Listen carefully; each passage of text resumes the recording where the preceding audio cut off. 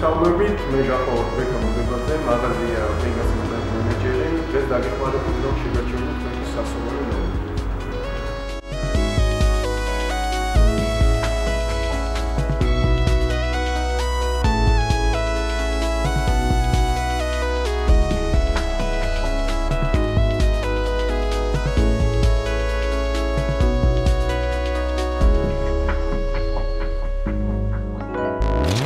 პირველ რიგში უნდა ჩამოყალიბოთ ტურისტის ჭირდებათ ეს.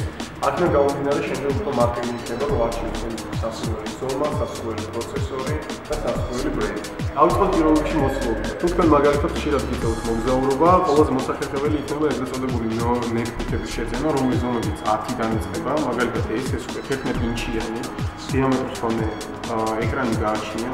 მისი პროცესორის მონაცემები რა თქმა უნდა იმდენად ძლავრი არა, როგორც სრულფასოვანი ნოუთბუქის, მაგრამ საკმაოდ გეყოფათ ეგ ინტერნეტში სამუშაოდ, საოფისე პროგრამებისთვის, იგივე რომ ფილმებს უყუროთ, სურათები დაათვალიეროთ, მიუხედავად ამისა, თან კიდევ წონა მისი დაახლოებით კილო 200 არის ხოლმე, რაც რა თქმა უნდა ძალიან მარტივსთვის გადაადგილებს შემთხვევაში. 10-ის 11 ინჩიანის შემდეგ მოვიდეთ 13-იანები, ერთ-ერთი ყველაზე ოპტიმალური ზომად ითვლება საერთოდ 13-იანი ნოუთბუქები. 13-იანის პრივილეგია ისე რომ არ ძალიან პატარა, არ ძალიან დიდი არის, შესაბამისად წონაში ძიმი არ არის, მაგრამ თავისუფლად არის თავსებადი იგივე სენდვიჩის მეორე თაობის პროცესორებთან i3-ისთვის, i5-ისთვის, i7-ისთვის. რა თქმა უნდა, პროცესორის სიმძლავრესთან ერთად ნოუთბუქის ღირებულებაც იცვლება. ამიტომ თქვენ უნდა ჩამოყალიბდეთ თუ რისთვის უნდა გამოიყენოთ ეს, შესაბამისად უნდა შეერჩიოთ თქვენთვის სასურველი პროცესორი. მაგალითად არის i3 ერთ-ერთი ყველაზე ოპტიმალური ვარიანტი ფასიდან და ხარისხიდან გამომდინარე. მისი ფუნქციონალობა საკმაოდ დატვირთული არის, ბევრ პროგრამას შეეძლოთ რეიტოს ჩართონ, შეგიძლიათ i3-ის შემთხვევაში იგივე თამაშებითაც დატვირთოთ. შეგიძლიათ იმუშაოთ გრაფიკულ პროგრამებში, მაგრამ თუ რა თქმა უნდა ეს მოთხოვნება თქვენთვის იზრდება, უნდა გადავიდეთ აგრეთვე პროცესორი. უნდა i5 ან i7.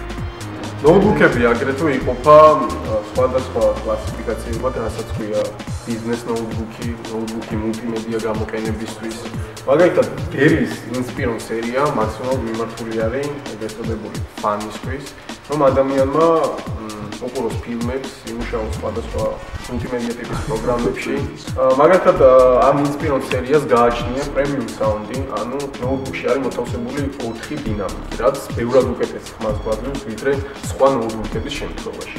აგრეთვე glossy display, ეს არის ეკრანი, რომელსაც აქვს დიდი ოდენობით სიმკვეთრე, უფრო კაი გამოსახულებისთვის, საკმაოდ მოსახერხებელი არის ფილმების აყურებლად და რეალურად კაი ეფექტს ქმნის. თუ თქვენ ეს ნოუთბუქი, რომელიც უფრო ბიზნესისთვის უნდა გამოიყენოთ, ჩვენიერი გადაწყვეტილება არის HP-ის პროდუქტები.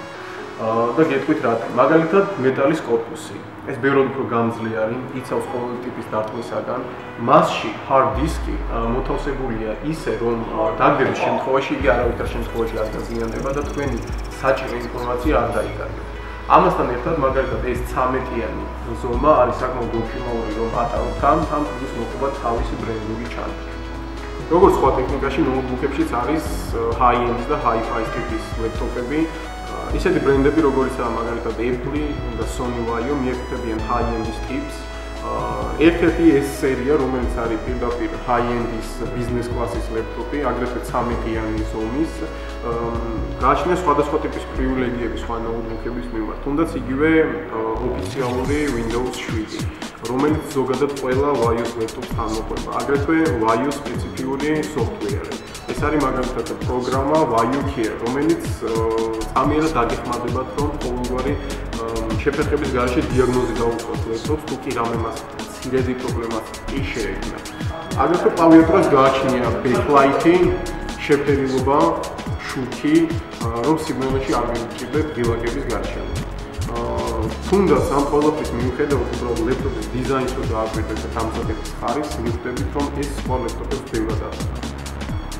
თუ კი თქვენ ლეპტოპისგან ბევრს არაფერს ელით და ვცდილობთ, რომ მაქსიმალურად შეღავოთ იმ ფასებში გამოხდეთ, ყველაზე მისაღები სერია ამ შემთხვევაში არის იმაშინესი, რომელიც აქცენტს ფაქტიურად აკეთებს CE-ზე.